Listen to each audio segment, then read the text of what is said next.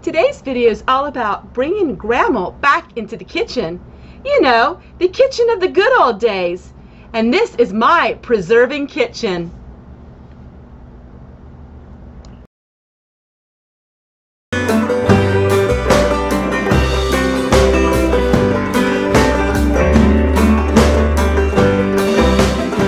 Spent in this kitchen. You know, no matter how big your house is, you always seem to spend your time in one area. I never quite could understand big houses because how much space does a person really need? Well, let me tell you what, today is a busy day, and it's been a long time since I had a vlog, but I have so many things that I'm doing today, it's just easier to make it this way. So I'm working on making tomato juice, I'm canning green beans, lots of cleaning. It seems like I always have so much cleaning to do in the kitchen because my kitchen is always a food processing center. So you can think of it like a restaurant. There's always food that's just been harvested. There's food that I'm starting to preserve. Summertime is really big into all of this food production and all of this food harvesting and all of this food preserving, and so you're just going to follow along with me today. That's the only thing I can do, is just to have you come along with me and just see what I'm working on day to day. I really wish YouTube would allow more music and allow things, because it's nice for you to hear what I'm hearing. Oftentimes when I'm working in the kitchen, I will listen to Charles Stanley. I really like Pastor Charles Stanley. I will listen to some of the pastors from the 1900s. I really enjoy the revivals of the 1800s, the tent revivals of the old Reformation, and all the revivals that happened in the 1800s and in the 1900s. So that's what I really listen to. Unfortunately, I can't play it. So what I have right here is, this is my steamer. And I really like this. I have wanted this now for 10 years, and last year I was able to buy it. So what it is, it steams. You can steam apples, pears, grapes. Today I'm doing my tomato juice. All you do is, I'll show you how it works. It really isn't that expensive, and it's stainless steel, so it should last a long time. What I have in here are my tomatoes cut up, and this is homegrown celery. Now it looks like parsley, but it is celery, but the stalks never form very well. But it's a little bit like the broadleaf parsley, but it has a real celery scent to it. So I have that in. I'm going to have to use some dried onions because I don't have any onions right now. Put a little bit of garlic powder in it. What I would do is I'll add 2 teaspoons of lemon juice per quart. And I'm going to put this in quarts. I was going to do it in pints, but quarts is something I'm going to really need because I use this tomato juice for making my vegetable soup and canning it, which will be later in the year. So I think it's not going to give that many because these tomatoes are the plum tomatoes. So they're not very good for juicing, but this is what I have and this is what I'll use. So hopefully I can get 2 quarts out of this, or 3 at least.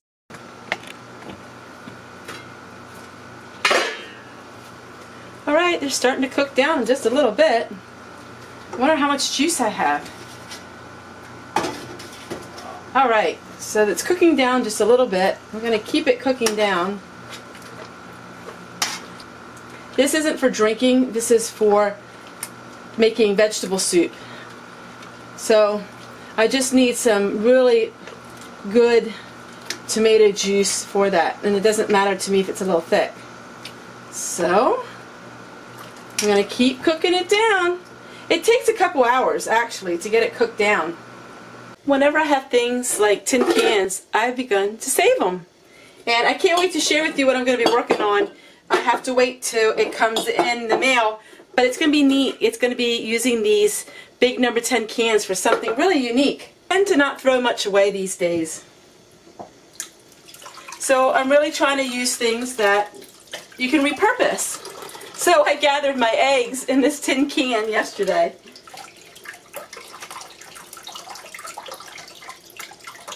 I know a lot of people set their eggs out and leave them out, but I wash all my eggs and put them away.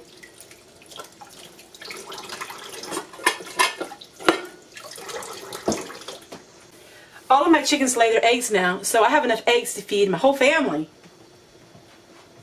I'm really spoiled because they're used to my eggs, and homegrown eggs are so much better than store-bought ones.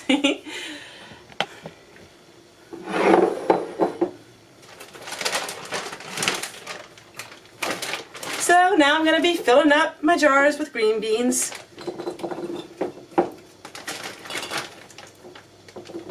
I guess I'm just going to can these plain. I normally use Lipton onion soup mix, and if you didn't see it, I have a video on it, and I will share it with you guys at the end of this video.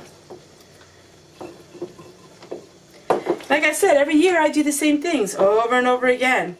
So it's really not proper to just have a video always the same thing year after year. So I'm trying new ways of sharing with you what I do on a daily basis that is a little different.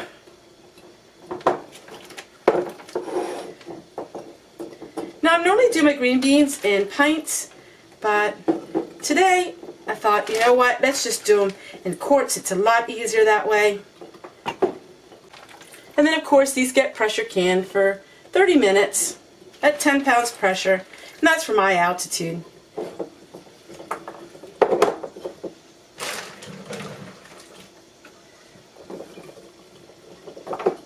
It's hard to believe this Saturday is food pantry day. And I'm going to go once again and see if there's any food left that's going to be thrown away, and I'll glean it. So I really want to get my work done this week so I'm not so swamped with so much work, because you never know what they're going to have. Now, this time they might not have anything, but who knows?